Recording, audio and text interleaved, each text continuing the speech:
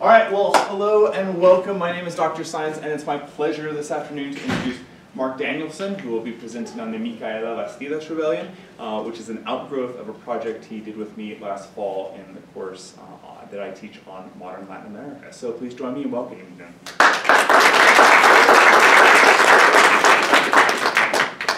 So if you had to guess the total population of Earth, from its beginning to now, what would be your guess? Throw them out. We'll all be wrong together. 7 billion. Well, the number is actually a little bit higher than that. The Population Reference Bureau estimates this number is around 108 billion people. Now the trouble with this, in regards to history, is that there are simply too many people to document. Historians must then establish a hierarchy of just who deserves to be remembered and who does not. In this way, historians function as gatekeepers of societal memory. Now, the issue with this, when it comes to marginalized populations, is that their stories can often be lost, can often become ignored, or become twisted to fit a larger narrative. Today, to illustrate this phenomenon, I want to bring you the story of just one historical figure who deserves a larger place in our societal memory. And then I'll go on to discuss some of the struggles of maintaining historical accuracy in today's day and age. So, as Dr. Stein said, my name is Marc Danielson. I'm a history major here at HAPPSS State. And my project is titled The Micaela Bastidas Rebellion, How Bias in Historiography Affects Marginalized Populations, Past, Present, and Future. So I want to start off by stating that I draw upon the work of Charles Walker's The Tupac Amaru Rebellion. And I think it's a fantastic contribution to the scholarship of the rebellion. But why I chose to explore it more is Walker had all of the evidence to go much further in his assertions of Micaela Bastidas' role in the rebellion. But he fails to make that ideological leap. And it is this ideological leap that I wish to present to you today. So, a little bit of background on the Inca Empire prior to Spanish arrival in 1532. The Inca Empire was vast and stretched along the west coast of South America. The Inca were constantly incorporating new peoples, so their population was always growing, and at its height, just before Spanish arrival, it totaled around 12 million. Now I show you these next pictures to demonstrate the advanced nature of the Inca. Often, unfortunately, in scholarship, it is easy for historians to downplay the ingenuity of South American civilizations. So some of their achievements include these large connected stones in Cusco, the empire's capital city, and then on the bottom right here is an example of what an Inca road would look like. So fast forwarding to the 18th century. The old Inca Empire had been controlled by the Spanish for 2 centuries. The rule was often brutal and harsh to the natives of the empire. So this map is lays out the Spanish holdings in the Americas, and it's great because it lays out modern borders as well, so you can really get a sense of where we are. So our story will take place in the Viceroyalty of Peru. So, and now we meet our protagonist, Micaela Bastidas Uyukawa. She was born in 1744 in the Canas region of the Viceroyalty of Peru. She belonged to the indigenous population of native Quechua speakers. And her husband, Jose Gabriel Condorcanqui Noguera. And he would adopt the name of Tupac Amaru after the last Incan emperor. Noguera served as a curaca, or principal governor of his province, and because of this position, he was really the right man to start a rebellion, but perhaps more notably, he had the right woman by his side as well. So, the rebellion itself. The rebellion kicked off after Tupac Amaru assassinated Spanish official Antonio de Arriaga in November of 1780. The rebellion then caught traction due to the, quote, increasing frustration with the colonial system, a firmer and more intrusive royal authority, increasing and efficiently collected taxes, and mounting competition for native labor and surplus, increased Creole frustration with the broader social and political prerogatives held by peninsulares. Peninsulares, for the uninitiated, being those born on the Iberian Peninsula of Spain. So all of these new intrusive changes and subsequent frustrations were brought about by the Bourbon reforms, in which Spain attempted to tighten its grip on its holdings in the Americas. Tupac Amaru would state to the Spanish after being captured, "You and I are the only ones guilty for the bloodshed. You for oppressing this kingdom with excessive and new taxes, and I for wanting to liberate it from this tyranny and humiliation." Now, one of the most fascinating aspects of the rebellion is it is almost a purely indigenous uprising. The other rebellions of the time simply do not have this native aspect, and it's simply due to the huge population that the Inca had. So now on to Micaela's role in the rebellion. Micaela contributed in a vast amount of ways to the rebellion and was really instrumental in almost every piece. Quote, "Micaela was a full partner in Jose Gabriel's enterprises. While he was away in Lima or elsewhere, she managed his business and Caracas affairs. This helps explain how she proved to be such an exceptionally able leader of the rebellion. She excelled at paying the troops, managing supplies, keeping discipline, posting sentinels, and watching for spies, all of the intricate logistics that make up military campaigns. Now I want to draw a dichotomy between our two figures. On one hand, Tupac Amaru was really concerned with a type of symbolic leadership, so he would give rousing speeches that really inspired the native base, but Micaela, on the other hand, was much more of a boots-on-the-ground logistical leader. And both are important, but all of the inspiration in the world really goes nowhere without concrete planning. And there are numerous primary sources that regard Micaela in this commander role. So, what happened? So the couple were captured after months of waging near total war all throughout the Viceroyalty of Peru. At the end, over 100,000 people would be dead.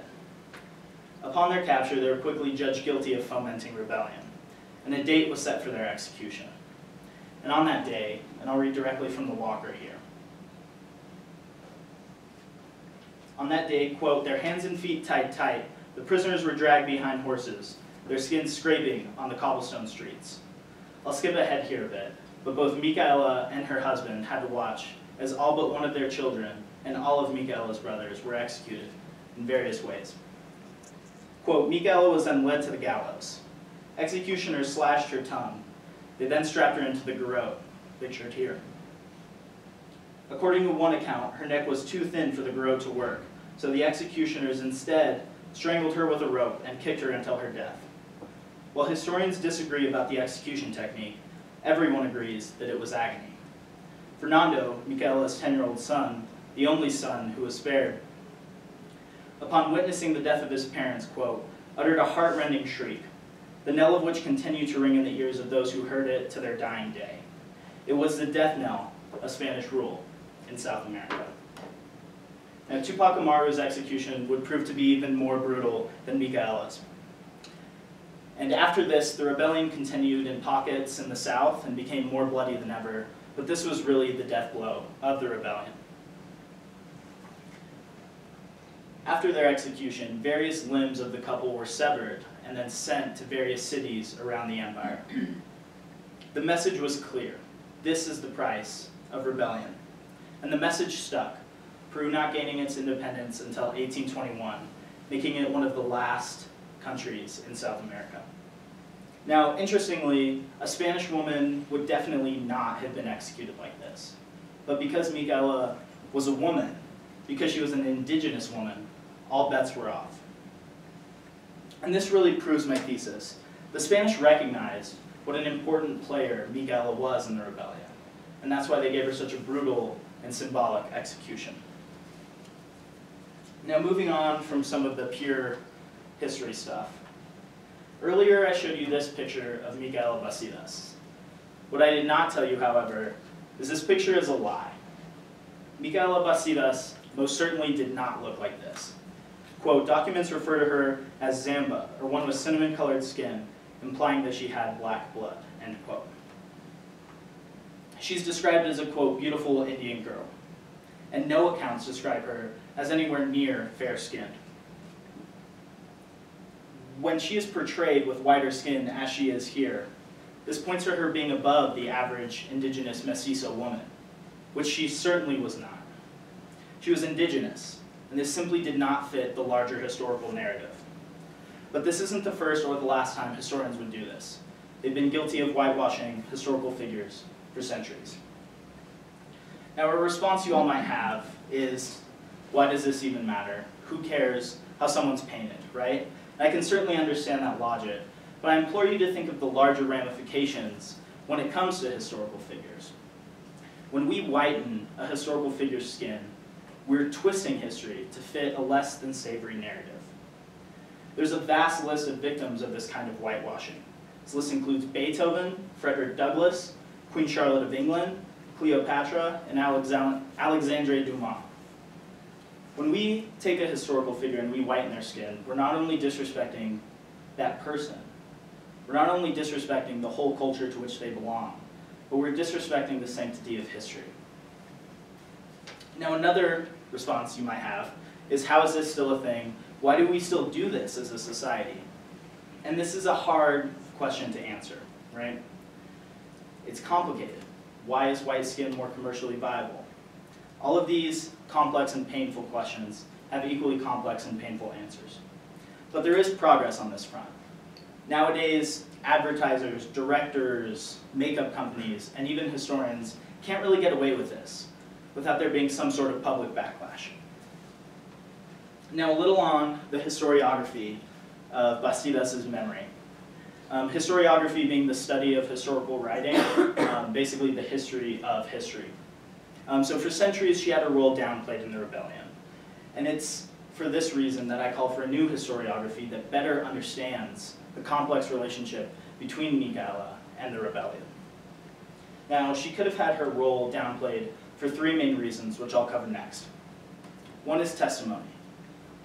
When her and Tupac Amaru were captured, they both, in what seemed to be a concerted effort, really tried to intentionally downplay the role she played in the rebellion. It's clear that they were lying, and we're not really sure why they did this. Perhaps it was an attempt for the couple to save Micaela from execution, as Tupac Amaru was definitely going to be executed. Now, the second explanation is Spanish manipulation or Spanish suppression. So because this happened in Spanish-controlled territory, obviously they were the ones who were in charge of collecting information and then writing about the event. Now, a rebellion this devastating in their colonies would certainly be a black eye for the Spanish.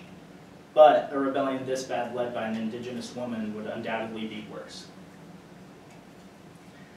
And the third explanation is perhaps the most simple.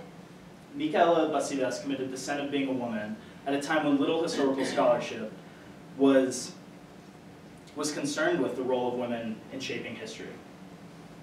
We can't know if this was intentional or not. All we do know is that they had the exact same records we do today, and yet they clearly neglected what is such an integral part of the rebellion. Now, expanding on this, it's impossible not to think about the scores of women who have undoubtedly been forgotten in time. If this happened to Micaela Bastidas, how many others has it happened to? Now, you may think we have made sufficient progress on all of these points.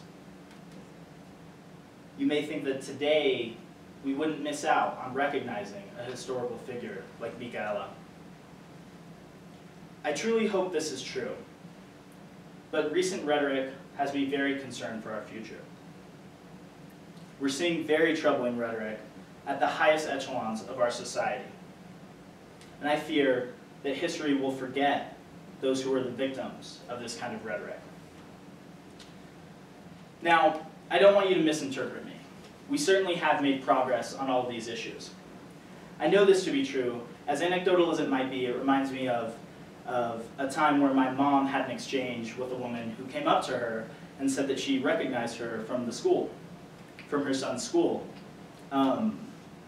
She said, "I know I recognize you. Aren't you the bus driver?" And my mom said, "No." And she said, "The janitor?" My mom was the vice principal of the school at this time. And as cringy and as awkward as this story might be, my grandma had to grow up with signs like these. here's my point. We've certainly made progress on all of these issues. However, this language, these ideas, they still exist. They just exist beneath the surface, in coded language. Now, the next slide I'm about to show you contains a quote. It's a quote from strategist Lee Atwater that outlines what he called the Southern strategy, in which Republican candidates appealed to racist dogma. Now, it contains a word that I'm not going to say, but I included the full quote here because it's important to respect historical accuracy. You start out in 1954 by saying the word. By 1968, you can't say the word. That hurts you, backfires. So you say stuff like forced busing, states' rights, and all that stuff. And you're getting so abstract, and now you're talking about cutting taxes. And all these things you're talking about are totally economic things. And a byproduct of them is blacks get hurt worse than whites. We want to cut this is much more abstract than even the busing thing, and a hell of a lot more abstract than the word. I included these pictures here at the bottom to demonstrate the extent that this type of ideology has penetrated our society. Now, politicians today have been getting bolder. They've traded in a dog whistle for a bullhorn and do little to code their racist language. Today it is so important that we respect historical accuracy. We must ensure that those exceptional individuals who are making history are recognized, regardless of their race, their creed, their gender, their sexual orientation, or their geographic location. Micaela Bastidas is a name we should remember, a name we should know. But we don't. We don't know her and we don't remember her because she was an indigenous woman of color in a time when historians just didn't care about that kind of thing. Now, we have much to learn from Micaela Bastidas' memory. There are so many pertinent and timely reminders that often what is believed is a perversion of truth by those in control. Now, just wrapping up here. In today's extreme climate, we must ensure that the marginalized do not become the unrecognized. We must use education and respect historical accuracy to prepare for tomorrow, today. Thank you very much for your time.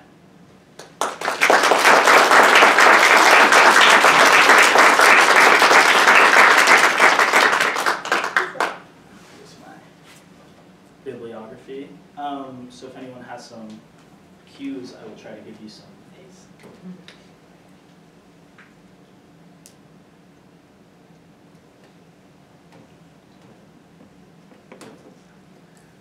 Yes, Dr. Science. Mark, in all of your research, it sounds like you came across some surprising stuff. What surprised you the most? As far as Micaela Bastidas? Yeah. I think maybe the most surprising thing was just all of the evidence, the first-hand accounts that really stated how important she was in the rebellion. And for whatever reason, she's just not mentioned, right? She's the wife of Tupac Amaru. So just the plain evidence being right there, and yet it being neglected for centuries, until very recently. Any other questions? I'm curious, you said Peru was the last of the countries to gain their independence of South American... One of the last, yes, they weren't the last. Why do you suppose they were towards the end? I think that the legacy of this rebellion really stuck in their minds. There's first-hand accounts of this being the case. Just what a powerful symbol to have a rebellion leader's head, in your town square for everyone to see. I think that kind of thing really sticks in a population's mind. What a clear message that that's the cost of rebellion. Anyone else? Yeah. Yeah, I was actually curious, is the whitewashing of historical figures something that many historians are conscious of today, or is it something that we need to be more conscious of studying in the future? I think it's something that we definitely still need to be pretty conscious of. I think there's definitely been more of an effort, than in the past to respect that sort of thing. But I mean, the example of Frederick Douglass really sticks in my mind. His portrait in the Smithsonian. Look it up sometime. It's really kind of shocking how white is portrayed, for lack of a better word. Dr. C. How would you respond when we as educators try to point these things out and we get accused of liberal bias? Is that we're just playing cultural politics, cultural war? Sure. That's a tough question. Yeah, it is. Thank you so much for that very tough question. I think that sure there are things that are liberal bias, sure, but I think there comes a time where objective is objective, right? So we have to be conscious of that and presenting the truth, regardless if some people don't like it, right? And I think that's what it comes down to, if that answers your question. Anyone else? Yes. How many people, do you think were, just erased or given, or were someone else was credited with their work? How many people do you think? I don't know. A lot. There's really no way to know, Unfortunately, that time has passed, and we've gotten a pretty incredible second chance, with the story of Micaela Bastidas, to really revisit this and say, we messed this up. We as historians did not do a good job at really representing what happened. So countless, unfortunately. Yeah. Any other questions? Yes. How does the process of a history book, I mean obviously there's editors and things like that, but is this something that's a publisher kind of thing and an editor kind of issue in getting this information into a US history textbook, for example? Yeah, so what are your thoughts on that?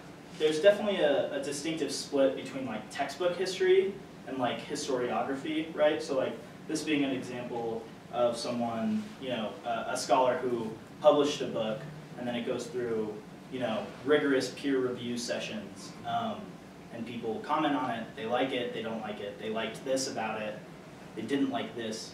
As far as the the methods. But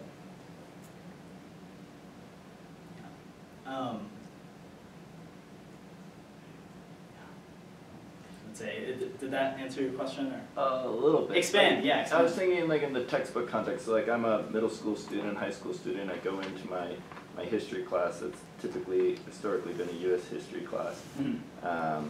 And the teachers are often using some sort of textbook. They maybe supplement with other books, but they're usually tied to some sort of curriculum of some sort and yeah. choosing a textbook of some sort. What are your thoughts around getting stories like the ones you presented here today into those textbooks? Is that an issue of historians not putting those things in? Is that an editorial thing? Is that people that control the textbooks are all rich white guys kind of thing maybe? You know what I mean? Does that make sense? Yes, yeah, thank you. I kind of misunderstood. No, you're fine. So I think that really what that comes down to is that textbooks, especially at the high school level or middle school level, are really covering basic things, right? So it's not until you get to, a college level class that explores, something like an obscure Peruvian revolution in 1780. Yeah, right? but there are basic things that have happened that aren't being presented too, right? Yeah, sure.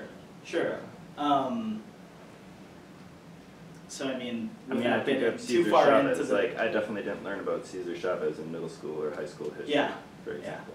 And I know there's been a lot of critiques written about the textbook industry, how it's primarily controlled by McGraw-Hill, and so that it presents, one version of history. I remember that I saw a screenshot of a history book, a U.S. history book that stated the Atlantic slave trade and referred to them as workers.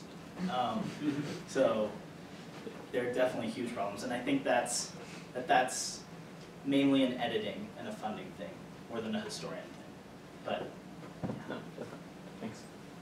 any other questions? I think we're good. We got ready for the next one. All right.